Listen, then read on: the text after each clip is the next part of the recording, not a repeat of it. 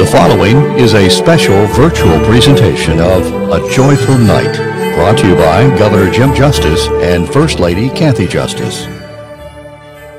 Good evening, everybody. My name is Randall Reed Smith, and I sit on the Governor's Cabinet as his curator for the West Virginia Department of Arts, Culture, and History.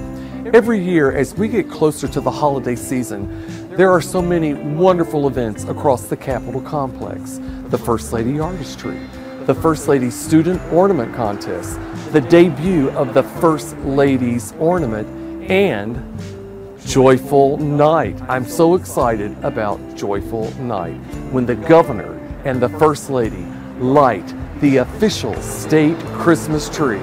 For me, it's the start of the holiday season. This year, the tree has been donated by Navy veteran Raymond B. Dowdy and his wife Melinda from Tornado, West Virginia. Mr. Dowdy has given the tree in honor of all veterans across our state. During this holiday season, we hope that you will visit the beautiful trees and decorations located around the Capitol complex. The tree at the Greenbrier Washington Street entrance to the Capitol complex, donated by the West Virginia Christmas Tree Growers Association from Al and Louise Tolliver, owners of Crickner Tree Farm in Danese. Tonight, we are bringing you Joyful Night virtually, and we are starting right here at the Governor's Mansion. Are you getting as excited as I am? So let's get started, and let's go and see the Governor and First Lady. I'm gonna put my mask on. Are you ready? Here we go. Hi, Governor. Hi, First Lady. Thank you, Randall, and welcome to our home. Cathy and I are with you at this time of year. We love your outfit, and absolutely what a treasure Randall Reed Smith is to this state. But what an incredible time of year it is. It's Christmas. It's Christmas. At Christmas, we have so much to be thankful for. You know, a lot of people in our state are really hurting. This COVID situation has been really tough to deal with. You know, day after day, I've been in front of you and had to read name after name after name, you know, without really disclosing names, but people in counties, people that we've lost across this state. So especially at this time of year, I ask that you'll really keep all those in your prayers and thoughts. We'll get through this. We're an incredible state with resilient people beyond belief. And this time of year is so special to remember all of our blessings, the blessings from the good Lord above that have given us every single thing we have. Now, with all that, I would just say just this. I'm so thankful for so many things. I'm thankful for our family. I'm thankful for this incredible state that's worked really, really hard and is really on the move now. I'm very thankful for our mansion here and the ability for Cathy and I to be with you here today. So in every way I can tell you, just take time. Take time to be thankful for all your blessings. Take time to remember all those in prayer that we've lost. Take time to be absolutely prayerful for all of their loved ones. And take time to know that we're going to get through this. You can mark it down. West Virginia, we're going to get through this, and we're going to come out of this bigger and better and more proud than we've ever been before. The world sees us right now, and the world sees how we're doing. And absolutely, they're envy of West Virginia in every way. And they always should have been, because we know just how great West Virginia is. And as I leave you, you already know this, but we have an incredible program that we're going to share with you tonight, virtually, and we hope you really, really enjoy. But we hate like crazy we can't be together. We all hate that. But this will be the second best thing to that and everything. And we know that you'll just love it and you'll really, really enjoy it. Again, it's authored all by our superstar, Randall Reed Smith. What an incredible talent and everything. And I know you'll love this. So from Cathy and I, again, God bless and Merry Christmas. Ladies and gentlemen, please make welcome your 9-time consecutive and current state marching band champion as they bring to us their Christmas ensemble and their majorettes, the best band in the land, the Cabell Midland High School Marching Knights.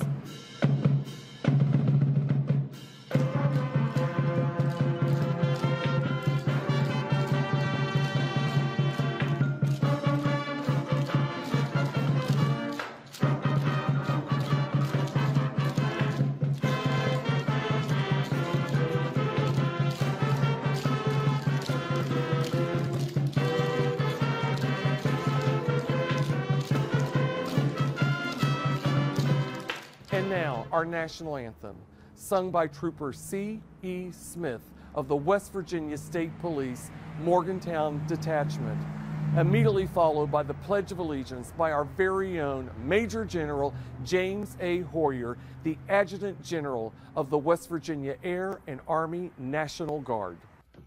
Oh, say, can you see by the dawn's early light what so proudly we hailed at the twilight's last gleaming, whose broad stripes and bright stars through the perilous fight o'er the ramparts we watched were so gallantly streaming, and the rocket's red glare, the bombs bursting in air, gave proof through the night that our flag was still there. Oh, say, does that star-spangled banner yet wave o'er the land of the free and the home of the brave? I pledge allegiance to the flag of the United States of America and to the republic for which it stands, one nation, under God, indivisible, with liberty and justice for all. Ladies and gentlemen, please welcome the senior pastor of the Grace Bible Church in Charleston, West Virginia, the Reverend Dr. Matthew J. Watts. Let's bow for prayer.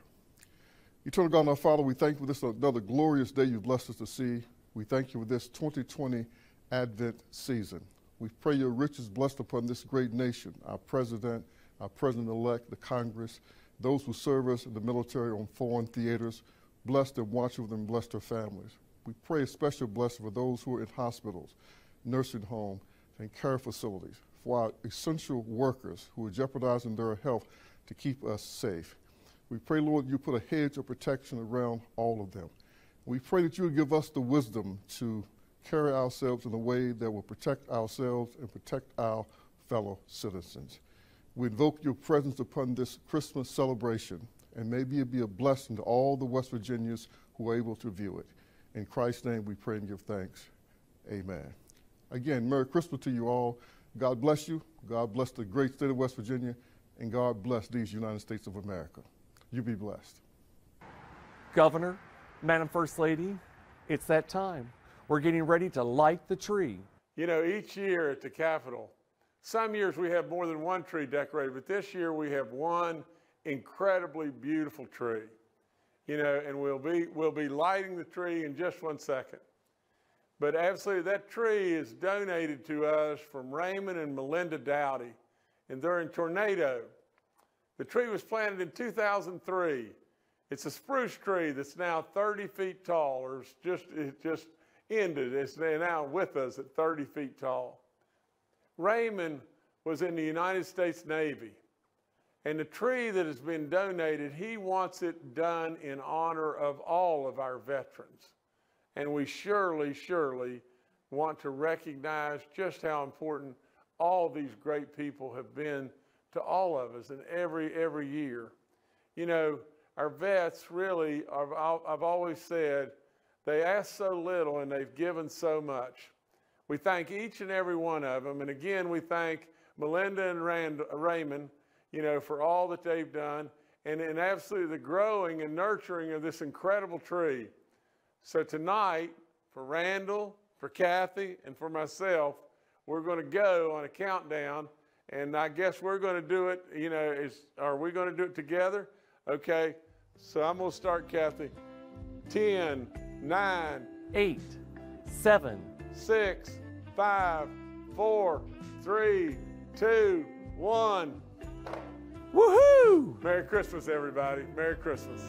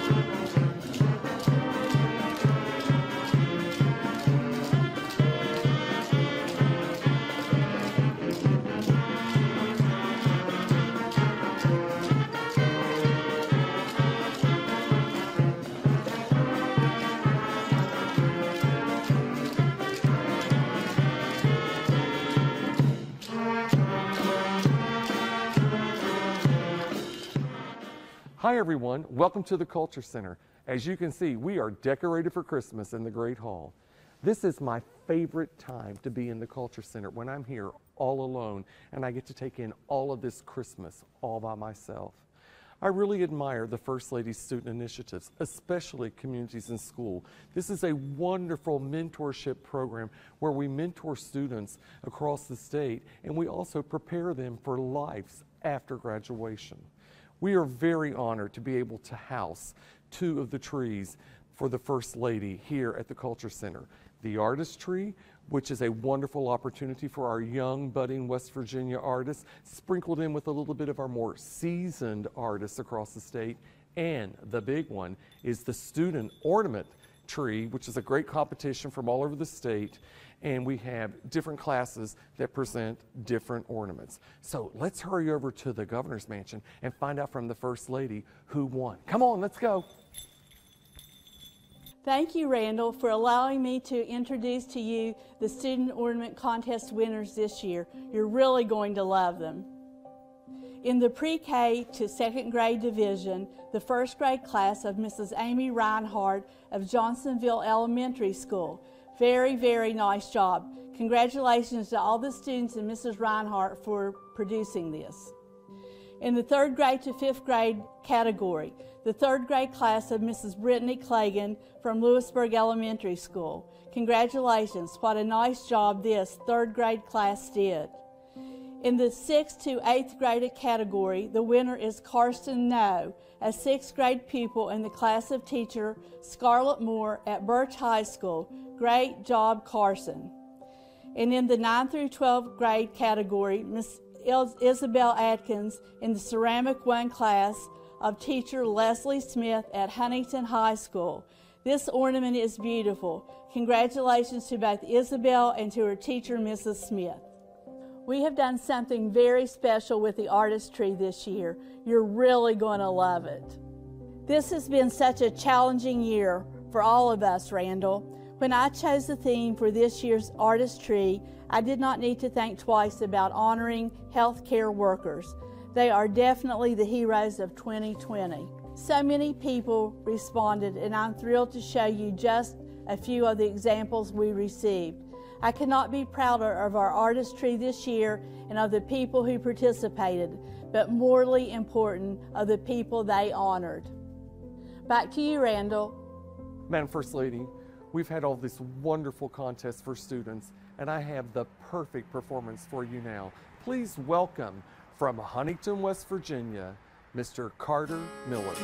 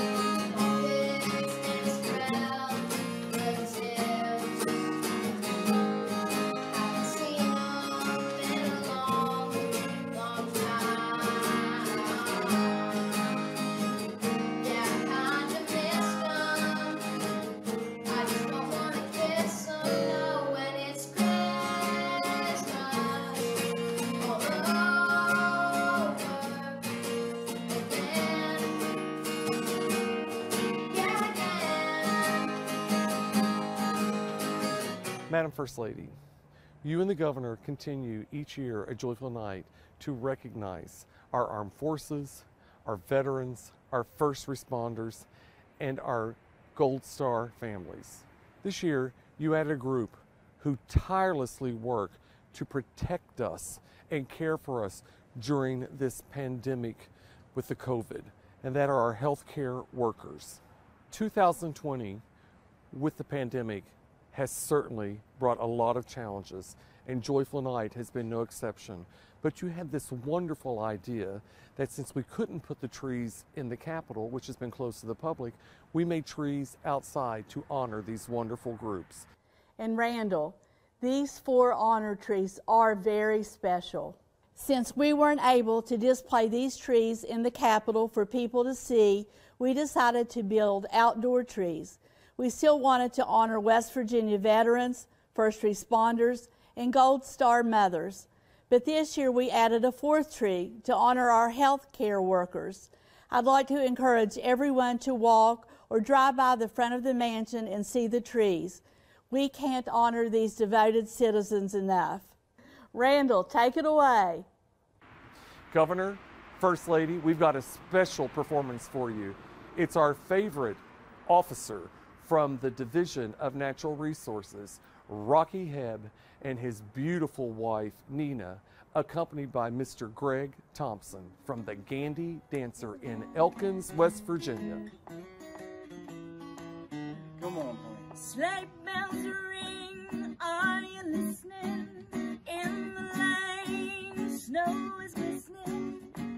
A beautiful sight, we're happy tonight, walking in a winter wonderland. Gone away is the bluebird, here to stay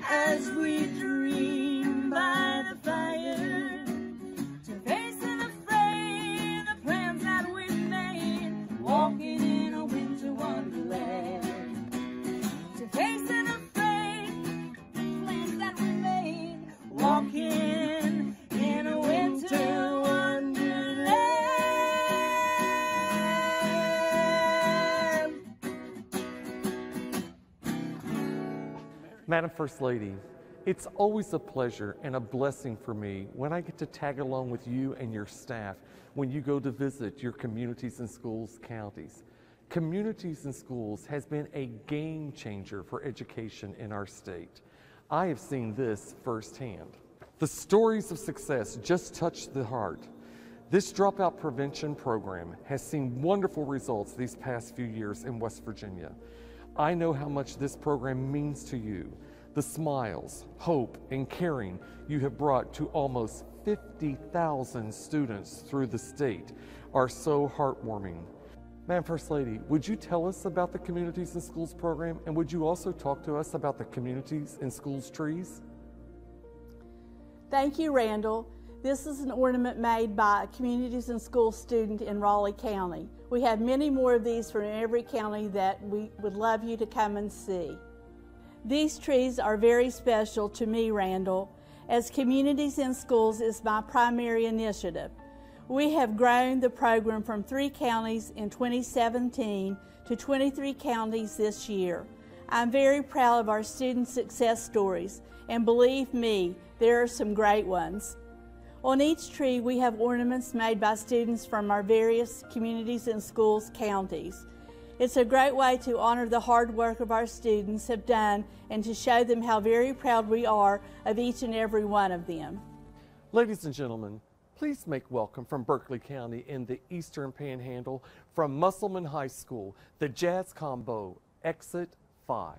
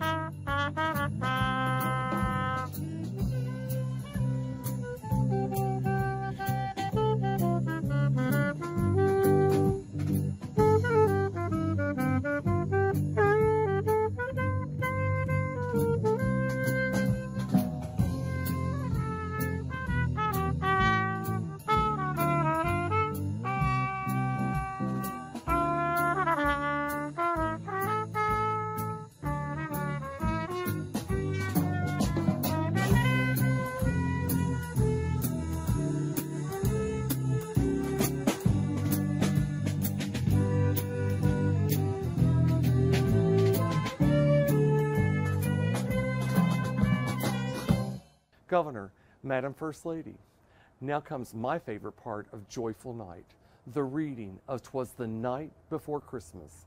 I look forward to this reading every year. One only must sit, watch, and listen to see the love, compassion, and hope you have for West Virginia and our children. Your strong commitment to education in our state is constant. Your love for our arts and artists shine like the lights on the state Christmas tree. And the pride you have for our history, our heritage, and our culture is truly second to none. As we celebrate Christmas with our loved ones this year, thank you for everything you both do for our beautiful state and her people. You never stop working to make all of our lives safer and better. Merry Christmas to you both. Randall, thank you again. And what a wonderful evening that all are having. Cathy and I are going to read The Night Before Christmas. Here we go. 'Twas the night before Christmas, when all through the house not a creature was stirring, not even a mouse. The stockings were hung by the chimney with care, in hopes that St. Nicholas soon would be there. The children were nestled all snug in their beds, while visions of sugar plums danced in their heads. And Mama in her kerchief and I in my cap had just settled our brains for a long winter nap. When out of the lawn there rose such a clatter, I sprang from my bed to see what the matter. Away to the window I saw like a flash, tore open the shutters and threw up the sash. The moon on the breast of the new fallen snow gave a luster of midday to the objects below. When what to my wondering eyes did appear but a miniature sleigh and 8 tiny reindeer, with a little old driver, so lively and quick, I knew in a moment he must be St. Nick. More rapid than eagles, his coursers they came, and he whistled and shouted and called them by name. Now Dasher, now Dancer, now Prancer, now Vixen, on Comet, on Cupid, on Donner and Blitzen. To the top of the porch, to the top of the wall, now dash away, dash away, dash away all. As leaves that before the wild hurricane fly, when they meet with an obstacle, mount to the sky. So up to the housetop, the coursers they flew, with a sleigh full of toys, and St. Nicholas too. And then, in a twinkling, I heard on the roof the prancing and pawing of each little hoof. As I drew in my head and was turning around, down the chimney St. Nicholas came with a bound. He was dressed all in fur from his head to his foot, and his clothes were all tarnished with ashes and soot. A bundle of toys he had flung on his back, and he looked like a peddler just opening his pack. His eyes, how they twinkled. His dimples, how merry. His cheeks were like roses, his nose like a cherry. His droll little mouth was drawn up like a bow, and the beard on his chin was as white as the snow. The stump of a pipe he held tight in his teeth, and the smoke, it encircled his head like a wreath. He had a broad face and a little round belly that shook when he laughed like a bowl full of jelly.